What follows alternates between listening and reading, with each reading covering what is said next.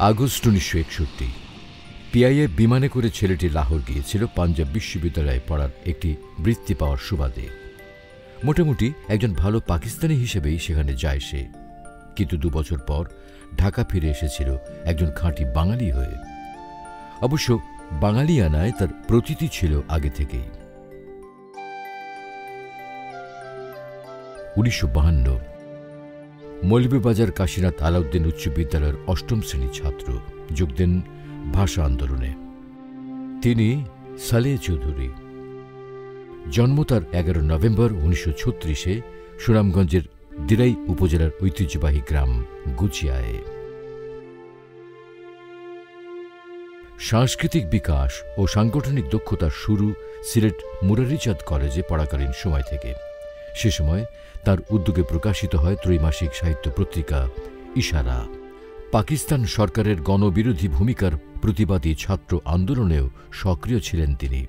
ইশারা বলে একটা ত্রৈমাসিক একটা সাহিত্য পত্রিকার কথা হলো। তা আমাদের সেরকম কোনো এটার জন্য যে আর্থিক সংস্থান সেরকম কিছু নাই, মানে চাঁদা টাদা তুলে সেরকম সেটাও খুব একটা যে ভালো কিছু করা গেছে তা নয়। তারপরে একটা কাভার করতে হবে, নিজেই কাভার ডিজাইন করলো, তো কাভারের জন্য একটা ব্লক বানাতে হবে, সেটার জন্য পয়সা লাগবে। সো নিজেই সে একটা ব্লক টক বানানোর ব্যবস্থা, সে মানে নানান রকম উদ্ভাবনী সব চিন্তা, তো সেটা করে একটা প্রথম ইশারার প্রথম ইস্যু বেরোলো। স্নাতক পাশ করেন ঢাকা বিশ্ববিদ্যালয় থেকে। লাহোরের পাঞ্জাব বিশ্ববিদ্যালয়ে বৃত্তি পেয়ে সমাজবিজ্ঞানে স্নাতকোত্তর ডিগ্রি প্রাপ্ত হন। সামরিক একনায়ক আইয়ুব খানের শাসনামল তখন। উর্দু পত্রিকাগুলো আবারও প্রচারণা শুরু করে বাংলাকে বাদ দিয়ে কেবল উর্দুকেই রাষ্ট্রভাষা করার জন্যে। ভাষার সংগ্রামী সালেহ চৌধুরী সেই প্রচারণার জবাব দেন উর্দু পত্রিকাগুলোতে কলাম লিখে। 1963-তে ঢাকা ফিরে ইউনিভার্সিটি ল্যাবরেটরি স্কুল প্রতিষ্ঠায় পরামর্শক হিসেবে কিছুদিন কাজ করেন।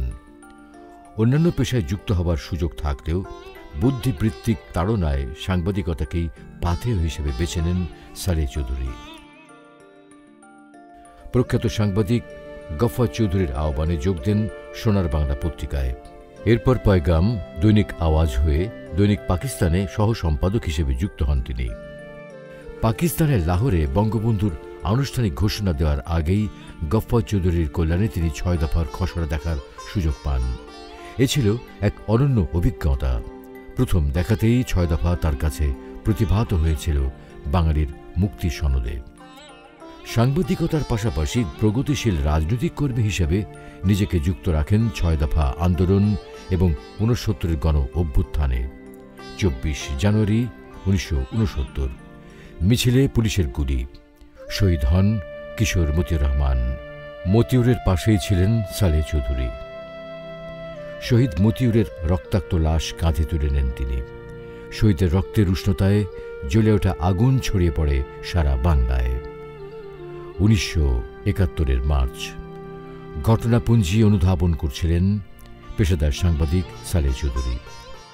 মনে রাখবা, রক্ত যখন দিয়েছি, রক্ত আরো দেব, এদেশের মানুষকে মুক্ত করে ছাড়বো ইনশাআল্লাহ। এবারে সংগ্রাম আমাদের মুক্তির সংগ্রাম, এবারে সংগ্রাম স্বাধীনতার সংগ্রাম। 10 মার্চ স্ত্রী শাহিদা চৌধুরী ও 1.5 বছরের শিশুপুত্র ওবায়দ আজমানকে বাড়ি পাঠিয়ে দেন। বড় ছেলে মুক্তিযুদ্ধের আগে ওর জন্ম, যুদ্ধের সময় তো 2 বছর পুরা হয়েছিল আর কি। যখন ভাবলেন যে খুব বেশি হয়তো গন্ডগোল শুরু হয়ে গেছে, এখন আমি তো কিভাবে এদের করবো, খেয়াল করবো, যার ফলে আমাদের দেশে পাঠিয়ে দিয়েছিলেন। বাঙালি জাতিসত্তাকে নিশ্চিহ্ন করে দিতে পাকিস্তান আর্মি হত্যাযজ্ঞ শুরু করে 25 মার্চ রাতে। প্রচণ্ড গোলাগুলির তাণ্ডব আর আগুনের লেলিহান শিখার মধ্যেও সালেহ চৌধুরী ছুটেন ঢাকা বিশ্ববিদ্যালয়ে, উদ্ধার করেন বন্ধুদের কয়েকজনকে। 27 মার্চ কারফিউ শিথিল হলে বের হয়ে দেখেন বিধ্বস্ত নগর, ছড়িয়ে থাকা লাশ, জগন্নাথ হলে সিঁড়ি বেয়ে গড়িয়ে পড়া রক্ত। সম্পাদক তোয়াব খানের অনুরোধে পত্রিকা প্রকাশে সহযোগিতা করার 2 সপ্তাহ পর সালেহ চৌধুরী সিদ্ধান্ত নেন আর ঢাকা নয়, অবরুদ্ধ নগর থেকে বের হতে হবে, যেতে হবে যুদ্ধে, শত্রুমুক্ত করতে হবে প্রিয় স্বদেশ। ঢাকা থেকে দীর্ঘ পথ পায়ে হেঁটে, বাইসাইকেল, টুক লঞ্চ, নৌকা করে বাড়ি এসে পৌঁছান 26 এপ্রিল 1971। দিরাই সাল্লা তখনও মুক্তাঞ্চল। মহকুমা সদর সুনামগঞ্জ পাকিস্তান আর্মি পুনঃদখল করে নেয় 10 মে। নির্বাচিত জনপ্রতিনিধি ও সংগ্রাম কমিটির নেতারা তখন সীমান্ত এলাকায় পরবর্তী করণীয় নির্ধারণে। যুদ্ধে যুক্ত হতে সালেহ চৌধুরী পৌঁছান মেঘালয়ের বালাটে। দিরাই সাল্লার প্রাদেশিক পরিষদ সদস্য সুরঞ্জিত সেনগুপ্তের কাছে জানেন শীঘ্রই মুক্তিবাহিনীর সেক্টর গড়ে উঠবে এই অঞ্চলে। দেশের ভেতরেও কাউকে থাকতে হবে যুদ্ধ পরিচালনার প্রয়োজনে। সালেহ চৌধুরী ফিরে আসেন নিজ এলাকায়। সংগ্রাম কমিটির প্রধান আওয়ামী লীগ নেতা কুদ্দুস মিয়া সহ অনেকেই সংগঠিত হন। আইন শৃঙ্খলা পরিস্থিতি পাকিস্তানি দালালদের সংগঠিত হতে না দেয়া এবং প্রশিক্ষিত মুক্তিবাহিনী না আসা পর্যন্ত মুক্তাঞ্চল ধরে রাখাই ছিল তাদের প্রধান কাজ। একসময় সুনামগঞ্জ থেকে কিছু অস্ত্র হাতে আসে তাদের কাছে। নৌকায় করে ভাটির গ্রামে গ্রামে ঘুরে মানুষকে সাহস যোগান তারা। পাশাপাশি লুটেরাদের শাস্তি নিশ্চিত করেন। আতঙ্কিত মানুষ ভরসা পায় তাদের তৎপরতায়। দুলন পান্ডে আর সালেহ চৌধুরী, আমার ভাই যুগেশ বাবু, রামানন্দ বাবু সহ লম্বা নৌকা লিয়া তারা পাহাড় গেছেন। পাহাড় গিয়া লুটেরা যারা এরারে অনেকটাই আহত হয়েছে, মরছ, এরপরে এরা ফালাই গেছে। সংবাদ আসে কিছু লোক শান্তি কমিটি গঠন করে দিরাইয়ে পাক আর্মি নিয়ে আসার পরিকল্পনা করছে। দ্রুত সিদ্ধান্ত হয় সাল্লা ও দিরাই থানার দখলে নেয়ার। ইতিমধ্যে কয়েকজন প্রশিক্ষিত মুক্তিযোদ্ধাও যোগ দেন সালেহ চৌধুরীর সাথে। 5 জুন 1971 সাংবাদিক সালেহ চৌধুরী কলম ছেড়ে হাতে তুলে নেন রাইফেল। তার নেতৃত্বে সেদিন ভোরে সাল্লা এবং বিকেলে দিরাই থানায় আক্রমণ হয়। দিরাই থানায় এক পাকিস্তানপন্থী পুলিশ কর্মকর্তা নিহত হয় সেই যুদ্ধে। ভাটির প্রধান জনপদ দিরাই মুক্তিবাহিনীর দখলে আসার খবর ছড়িয়ে পড়ে। গহীন ভাটি অঞ্চল থেকে নির্যাতিত মানুষেরা এসে আশ্রয় নিতে থাকেন। মুক্তিবাহিনীর বিভিন্ন দলও আসতে শুরু করে দিরাইয়ে। সিয়া অফিস হয়ে ওঠে মুক্তিবাহিনীর প্রধান কেন্দ্র। নবগঠিত ট্যাকের ঘাট সাবসেক্টর হেডকোয়ার্টারে যান সালেহ চৌধুরী।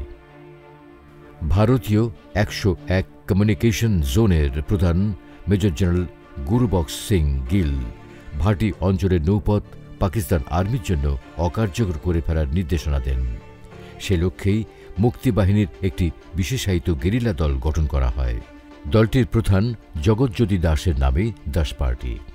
দাস পার্টি সহ মুক্তিবাহিনীর অন্যান্য দলগুলোর সমন্বয়ের দায়িত্ব দেওয়া হয় সালেহ চৌধুরীকে। কয়েকটি সফল যুদ্ধের পর দাস পার্টি এলো দিরাইয়া সালেহ চৌধুরীর ক্যাম্পে। মেজর বাতের খুব প্রিয় দল আছে, স্পেশালি ট্রেন বাহিনী। এদের একটু আলাদা ট্রেনিং দিচ্ছে, আর একটু বেশি টাস্ক ড্রপ। যদি এরা আইলো তো কই দিছিল জ্যোতিরে অর্ডার ছাড়া, মানে আমার অর্ডার ছাড়া কোনো অপারেশনে যেতে পারতো না, কিছু করতে পারতো না। দিরাই থেকে আজমিরিগঞ্জে রাজাকারদের শক্তিশালী ঘাঁটিতে আক্রমণ চালানো হয় তার নেতৃত্বে। বিস্ফোরক দিয়ে গুড়িয়ে দেওয়া হয় রাজাকার প্রধান সিরাজ মিয়ার বাড়ি।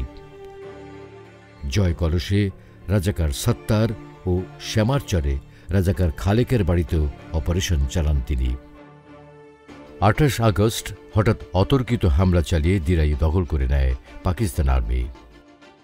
সীমান্তের সাবসেক্টর হেডকোয়ার্টার থেকে পুরো ভাটি অঞ্চলে অপারেশন চালানো মুক্তিবাহিনীর জন্য কঠিন, আর সেজন্য দিরাই ছিল সুবিধাজনক মধ্যবর্তী কেন্দ্র। দিরাই পতনের পর সালেহ চৌধুরী তাঁর সমন্বয় কেন্দ্রটি সরিয়ে নেন কুড়ি বলনপুর গ্রামে। ট্যাকের ঘাট ও দিরাইয়ের মাঝামাঝি চারিদিকে হাওর বেষ্টিত কুড়ি কৌশলগতভাবে একটি গুরুত্বপূর্ণ অবস্থান।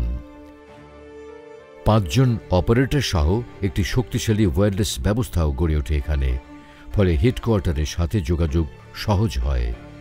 পরবর্তী দিনগুলোতে সালেহ চৌধুরী ও তার সমন্বয় কেন্দ্রটি অতি গুরুত্বপূর্ণ ভূমিকা পালন করে ভাটি অঞ্চলের মুক্তিযুদ্ধে। তাই বহু কষ্ট করছে। আজকে তো দেখছেন এই গ্রামে রয়েছেন, কালকে এই গ্রামে রয়েছেন না, চলে গেছেন আরেক জায়গায়। ওই তারপরে লাস্টে আমরা বলনপুর আমরা স্থাপিত করলাম ক্যাম্প। সম্পূর্ণ সামরিক শক্তি, কিছু সামরিক শক্তি আছে। আর এখানেও যেন পাঞ্জাবে যাওয়ার মতন কোনো ক্যাপাসিটি নাই, গেলেও তারা পরাজয় হইব, আমরা জয় হইব। খবর উনি একবার ওয়ারলেস আছেন, তাকে থানায় করতো, একজন অপারেটর আছে 13 টাকা, ওই উনি এই খবর লাগতো সবসময়। আমরা সুখে দুঃখে আর্মস মিশন নাই, কোন দিকে আনতে হইব, কিভাবে আনতে হইব। ট্যাকের ঘাট থেকে কুড়ি হয়ে মুক্তিবাহিনীর গেরিলারা ছড়িয়ে পড়েন খালিয়াজুড়ি, দিরাই, শাল্লা, বানিয়াচং, নবীগঞ্জ, আজমেরিগঞ্জ হয়ে ভৈরব পর্যন্ত। দাসপার্টি সহ বহু মুক্তিযোদ্ধা দলের ভরসা হয়ে ওঠেন সালেহ চৌধুরী। পাকিস্তান আর্মি ও রাজাকারদের অত্যাচারে জর্জরিত মানুষেরও আশ্রয় তিনি, যেন জনযুদ্ধের এক প্রকৃত গণ অধিপতি। মেজর শাহ সালেহ চৌধুরী মেজর সাহেব, এই জন্য আমরা ঠিক এইভাবেই ওনারে মূল্যায়ন করতাম। আর যুদ্ধের ড্রেস নিয়ে উনি থাকতো, ট্রেনিং থাকতো, ইয়ে করা থাকতো, আর ইয়ে থাকতো আর কি, স্ট্যান্ড গান ঝুলানো থাকতো। 6 ডিসেম্বর 1971 মহকুমা সদর সুনামগঞ্জ স্বাধীন হয়। শত্রুদের চূড়ান্ত আত্মসমর্পণ হয়নি তখনও। সাবসেক্টর কমান্ডার মেজর মুত্তালিবের নির্দেশে শুরু হয় শহীদ মিনার নির্মাণ। যুদ্ধাবস্থায় মুক্তিযোদ্ধাদের হাতে নির্মিত শহীদ মিনার এক অনন্য ইতিহাস। স্থাপত্য নকশা প্রণয়ন করে সেই ইতিহাসের অংশীদার হয়ে ওঠেন সালেহ চৌধুরী। ইট, বালু, পাথর, এটা যেভাবে পারে মিক্সিং করতেছে সিমেন্ট দিয়ে, আর সেখানে নিয়ে দিতেছে, ইট গাঁথুনি হইতেছে। মুতালিব সাহেবের সাথে আলাপ করতেছি, তো এটা এইভাবে কিভাবে হবে, নমুনাটা কি? কিন্তু এই তো কারিগর। উনি, আমার নাম সালেহ চৌধুরী, উনি বললেন, কণ্ঠ ভরাট কণ্ঠ আছিল। স্বাধীনতার পর বীর মুক্তিযোদ্ধা সালেহ চৌধুরী ফেরেন তার পুরনো কর্মস্থল সাংবাদিকতায়। এবার দৈনিক পাকিস্তানের বদলে দৈনিক বাংলায়। অস্ত্র ছেড়ে আবার হাতে তুলে নেন কলম। অবসর পর্যন্ত দৈনিক বাংলায় তিনি কর্মরত ছিলেন। কমনওয়েলথ জার্নালিস্ট অ্যাসোসিয়েশনের বাংলাদেশ চ্যাপ্টারের সভাপতিও নির্বাচিত হন। সাংবাদিকতার পাশাপাশি চলতে থাকে তার শিল্প, সংস্কৃতি ও মজলিসি আড্ডাও। মুক্তিযুদ্ধের গল্পটা মানে কাহিনীগুলো যখন বলতেন, মানে অত বিশদ কাহিনী বলতেন না, কিন্তু কখনো কখনো 2-4টা ঘটনা চলে আসতো, তখন বোঝা যেত যে উনি এই দেশের জন্য, মানুষের জন্য তার অনুভূতিটা কতটা প্রবল। মুক্তিযুদ্ধের স্মরণে ঢাকা বিশ্ববিদ্যালয়ে নির্মিত ভাস্কর্য অপরাজেয় বাংলার নামকরণ করেন তিনি। চাঁদপুরে নির্মিত তার অপর ভাস্কর্য অঙ্গীকারের নামকরণ করেন সালেহ চৌধুরী। এই শিল্পে প্রাতিষ্ঠানিক শিক্ষা না থাকলেও ছিল তার সহজাত আগ্রহ। তখন তো কাঠের অক্ষর দিয়ে পত্রিকা ছাপা হতো, অক্ষর ছোট বড় মিলে। কখনো দেখা যেত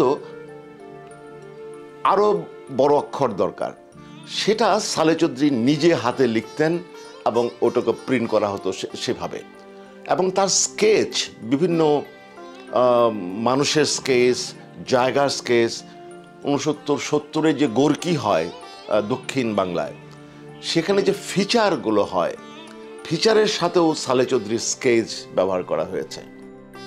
দাবাতে ছিল তার প্রবল নেশা। দাবা ফেডারেশনের প্রতিষ্ঠাতাদের একজন সালেহ চৌধুরী। বাংলাদেশের প্রথম গ্র্যান্ড মাস্টার নিয়াজ মুর্শেদকে শৈশব থেকেই গড়ে তুলেছিলেন পুত্র স্নেহে। তার যে 3 সন্তান আছেন, তাদের চেয়ে কোনো অংশে কম ভালোবাসত। এটা আমি নিজেকে অনেক ভাগ্যবান মনে করি। আমাকে সবসময় গাইড করতেন কি করতে হবে এবং কোথায় খেলতে হবে, কি ভুল ডিসিশন নিচ্ছি কিনা। এবং মজার ব্যাপার হচ্ছে ওই বছরই আমি ন্যাশনাল চ্যাম্পিয়ন হই। এটা ইয়াংগেস্ট রেকর্ড আর কি। তো এটা একটা ওয়ার্ল্ড রেকর্ড। তো উনি তখন থেকেই খুব সাবধান থাকতেন এবং বিশেষ করে আমি কোথায় প্র্যাকটিস করব, কার সাথে প্র্যাকটিস করব, এই বিষয়টা উনি খুব খেয়াল রাখতেন। কবি শামসুর রহমান ছিলেন সালেহ চৌধুরীর ঘনিষ্ঠ বন্ধু। কবির রচনা সংকলন সেরা শামসুর রহমান সম্পাদনা করেন তিনি। কথা সাহিত্যিক হুমায়ুন আহমেদের সাথেও তার ঘনিষ্ঠতা প্রবাদ তুল্য। হুমায়ুন আহমেদ তাকে নানাজি ডাকতেন। তাদের মজলিসি আড্ডায় উপস্থিত হতেন অনেকে। জমজমাট আড্ডায় প্রাণবন্ত মানুষটি তার পরিবারের কাছে ছিলেন আদৃত। আমি এখনো এই বয়সে এসেও বিভিন্ন জায়গায় গিয়ে মনে হয় যে আমি তার ছায়ায় আছি, যেটা হয়তো উনি থাকতে হয়তো আমি এটা বুঝতে পারতাম না। আমি যেহেতু এখন অনেক বেশি আউটগোয়িং, অনেকের সাথে দেখা করতে হয়, কথা বলতে হয় আমার নিজের পজিশনের কারণে, এখন এটা আরও বেশি ফিল করি। মনে করি এখনও উনি আছেন এবং ওনার ছায়ায় আছি। আমি আমার বাবাকে নিয়ে অসম্ভব গর্বিত। আমরা 3 ভাই, আমার বড় ভাই দেশের বাইরে থাকে, আমার ছোট ভাই ব্যবসা করে। আমরা 3জনই আসলে একইভাবে আমাদের বাবাকে নিয়ে গর্বিত। নানা পরিচিতির ভিড়ে এই মানুষটি সবচেয়ে গর্বিত ছিলেন তার মুক্তিযোদ্ধা পরিচয়ে।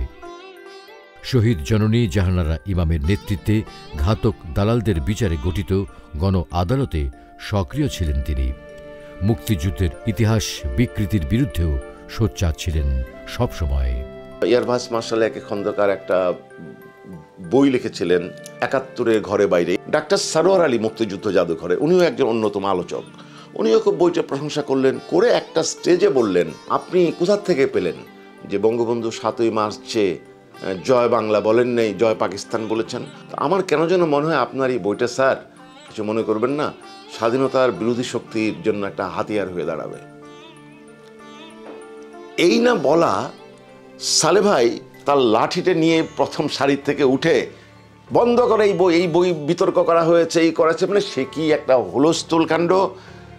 মতিউর রহমান নেমে তাকে জড়িয়ে ধরলো, সালে ভাই একটু বসেন, এ ধরলো ও ধরলো, কিন্তু সে আর ওখানে থাকলো না। উনি যে এই যে প্রতিবাদ করলেন, করে ওখান থেকে বেরিয়ে উনি আমাকে পিঠে একটা হাত দিয়ে যে চলো জায়গা এখান থেকে। ভাটি বাংলার যে প্রান্তিক মানুষেরা মুক্তিযুদ্ধে তার সঙ্গী হয়েছিলেন, সালেহ চৌধুরী কোনোদিন ভোলেননি তাদের।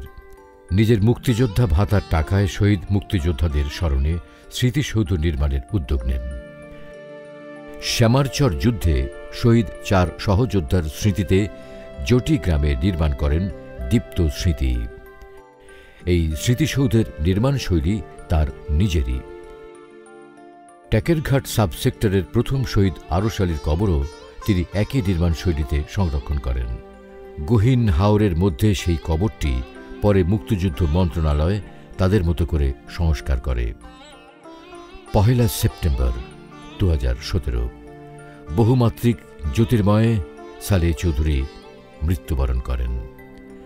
বাংলার অকৃত্রিম শ্যামলিমা থেকে উৎসারিত তার শিল্প সুষমাময় কলম বিস্তীর্ণ প্রান্তরের স্বাধীনতা নিশ্চিত করতে হাতে তুলে নিয়েছিলেন অস্ত্র। সেই বাংলারই এক নিভৃত কোণে তার শেষ আশ্রয়। হাওর, নদী আর উদার আকাশ বেষ্টিত গুচিয়া গ্রামে সমাধিস্থ বীর মুক্তিযোদ্ধা সালেহ চৌধুরী।